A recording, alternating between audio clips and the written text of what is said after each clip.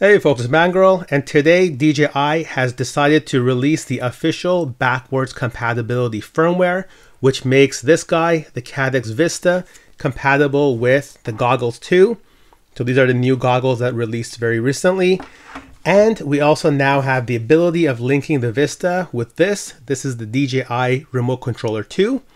So let's switch over to the computer. We'll take a look at the actual release notes. We'll do the update. And we'll do some bench testing and see how this actually performs and if there are any kind of quirks to be mindful of. Let's take a look at the release notes. As you can see, this did release today, and it looks like we have Air Unit firmware, we've got Goggles firmware, and we've got the actual Remote Controller 2 firmware. What they have added in is, of course, support to use the new DJI Goggles 2 with the original Vista Air Unit. It says recording from the Air Unit is not currently supported. Now, in my testing, the goggle recording works. This may be referring to the full-size Air Unit where you have the onboard recording. Perhaps that's what is not working. I don't have one of those, so I cannot test. They've added in support now to use the Remote Controller 2, so this is the smaller gray one.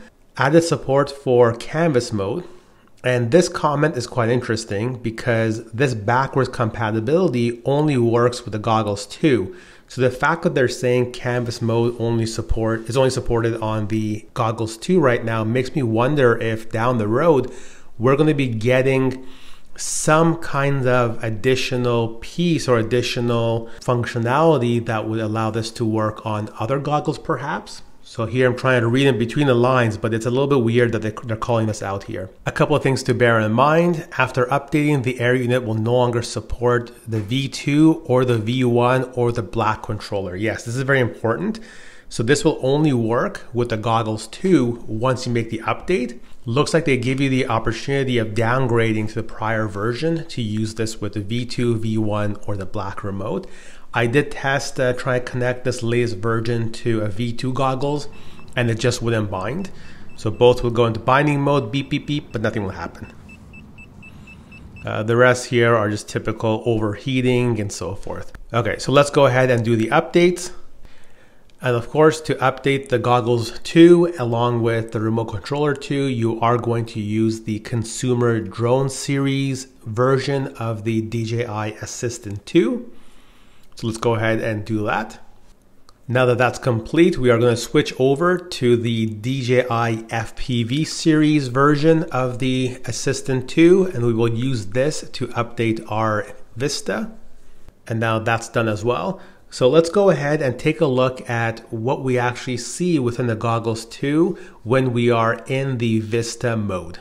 Now that we have the firmware updated, let's take a look at how the image looks like in the goggles, along with what kind of menu options we have available to us here. First thing I'm noticing on the Vista is that the megabits seems to be under 50. That's a little bit of a surprise. The Vista is literally a foot behind me right now. So bear that in mind. We'll take a look and see how the O3 looks like. Now if I pull out the menu here, we can see that I have the ability of switching between the different modes of the Goggles 2. And one thing to bear in mind, when I do change modes between the FPV Air Unit, the Vista, or the O3, the binding is no longer lost. So it keeps that binding within the goggles.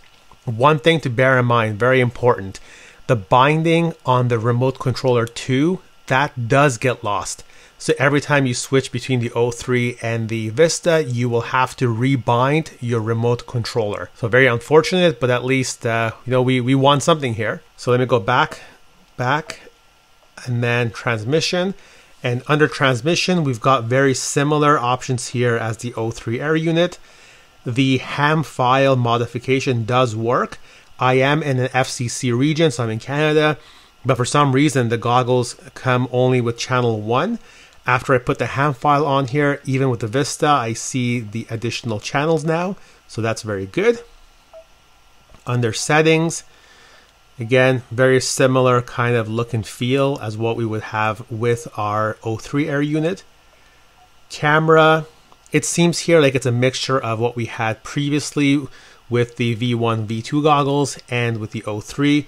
So rather than here saying 60 frames per second 4K, it gives you the option of high quality or low quality, but otherwise similar kind of look and feel, nothing really here. One thing to also bear in mind, in my bench testing, I did find that in a couple of situations when I powered on the Vista, it connected to the goggles too, but my screen was blank, was completely black.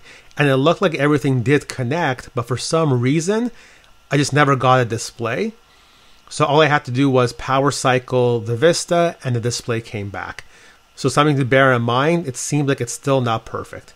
Let me now quickly switch over to the O3 Air Unit. I want to see how this exact picture looks like with the O3, just for comparison's sake. And some of you may be wondering how much better the O3 video quality is. So let me go ahead and do that. First thing I have to do is nope, not that. I have to go into here. I need to go switch. Switch this guy over, and then we'll be right back. And we're back. So definitely way better image quality here with the O3. Everything looks quite a bit more vivid, sharp, and higher image quality. So no surprise there. And you can see that even though I'm sitting exactly same place as I was previously, the O3 Air Unit gives me 50 megabits. So I think here really it's an issue with probably the firmware or something to do now with the O3 transmission on the older system, but it's something that we have to keep an eye on, especially during test flights. So I hope you like this video. Make sure to like, subscribe, and comment, and stay tuned for more videos.